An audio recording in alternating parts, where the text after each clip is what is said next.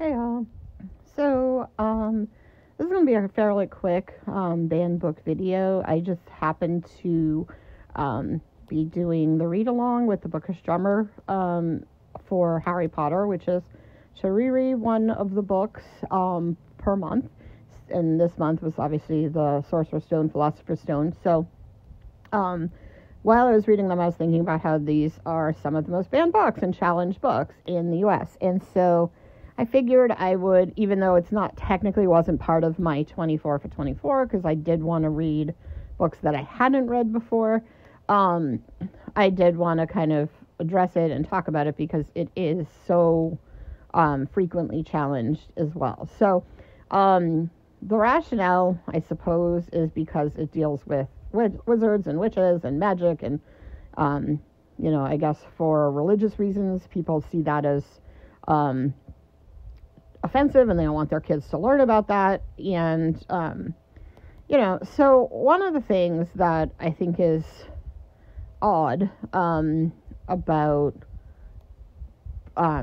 banning Harry Potter is that the entire story is about building friendships and building relationships with people and counting on one another, and how even the person who seems the weakest has a skill and has something to offer.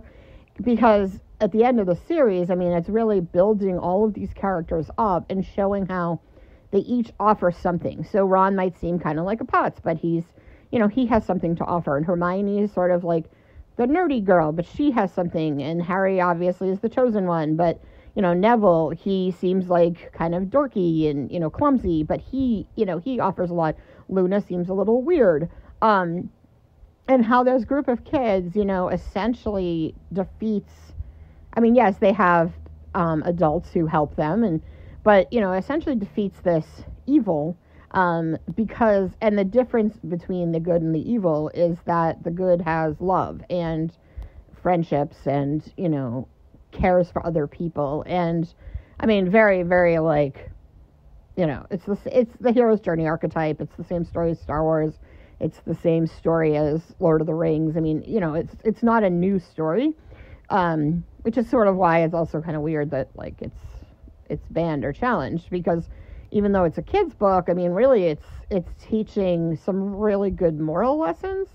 So I find it strange that this is something that people protest. And on kind of a side note, J.K. Rowling has become sort of, unfortunately, not necessarily the best role model, especially for her own readers, and that's what's is really disheartening, because I think that's, obviously everyone has their own perceptions, their own perspectives, and I'm not saying that people shouldn't have their own opinions,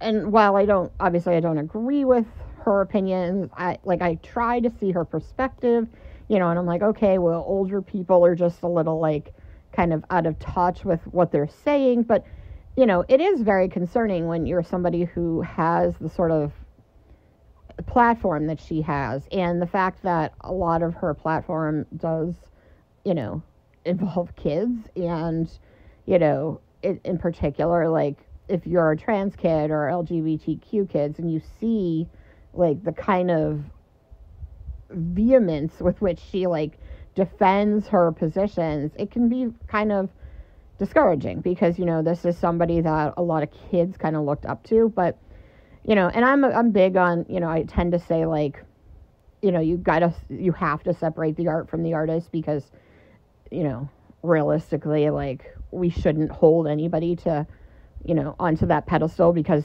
eventually you're going to find out that everyone's kind of flawed.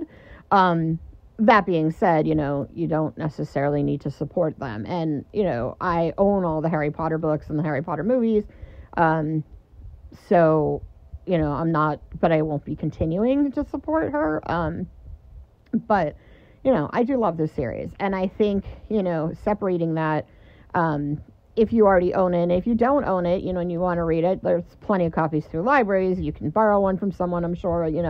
You don't have to necessarily support her, even if you want to take part in the story. It's, it's pretty, universally accessible. Although, things like ban books, although I don't think that's going to be an argument for the people banning books, that does limit people's access to things. So I know that's a separate topic, but I don't want to, ignore it either.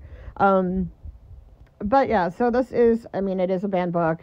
Again, I really have always struggled with this one in particular, just because I feel like it's not teaching anything that you wouldn't want kids to learn, yeah, be good to each other and support each other. And, we can all come together and be good together. And we all offer something. And I just think that's such a good lesson. But anyway, that was, so this is a brief one because it's not officially in my 24 for 24. All right, bye.